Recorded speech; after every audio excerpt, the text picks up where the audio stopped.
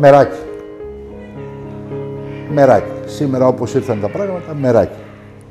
Γιατί να το χρησιμοποιήσεις για να επιβιώσεις, δύσκολο.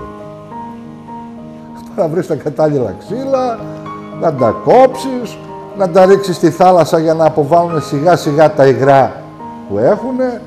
Ήταν ξύλα δηλαδή τα οποία είναι σκληρά ξύλα. Μετέπειτα και τα λοιπά ήρθε το Ιρόκο, αφρικάνικα ξύλα, τα οποία είναι κατάλληλα για την ναυπηγική.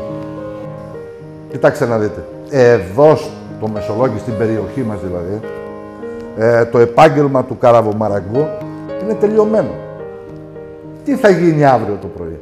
Μπήκε στη ζωή μας το fiberglass, ο πολυεστέρας κτλ. Ναι, καμία αντίρρηση. Το ξύλο όμως είναι ξύλο. Για μένα το Μεσολόγγι έχει τα πάντα. Για μένα το Μεσολόγγι είναι ένα ποίημα. Είναι μια ουτοπία για κάποιον άλλον. Για μένα είναι τα πάντα.